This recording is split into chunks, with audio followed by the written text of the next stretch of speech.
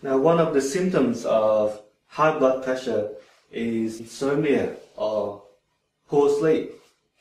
Now, why do people have problem with sleep when they have high blood pressure? Now, remember that high blood pressure is normally just a symptom of other diseases. If you are in a lot of pain, your blood pressure go up, but you would also have problem going to sleep. If you are suffering from stress, anxiety, depression, your mind is always active, always busy, and you cannot go to sleep. If you are suffering from a chronic medical condition like severe lung disease, chest infection, your body is under too much stress that you cannot sleep. If you have sleep apnea, if you snore a lot, then you would have trouble going to sleep. When your body is under a lot of stress, you have a lot of trouble going to sleep.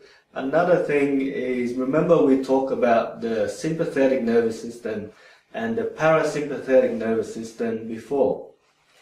When you are under a lot of stress, the sympathetic nervous system is activated. The nervous system is responsible for the fight or flight response. It puts you in survival mode.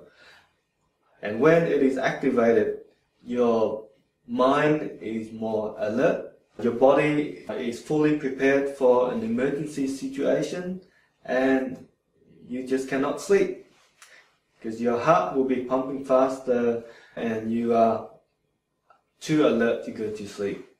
You are only likely to go to sleep when the parasympathetic nervous system is activated.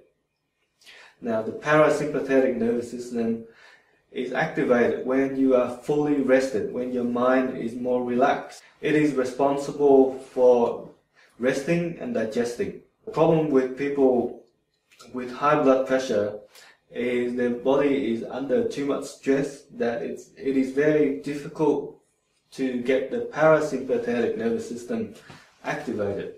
So that is some of the reasons why people have problem with sleep when they have high blood pressure.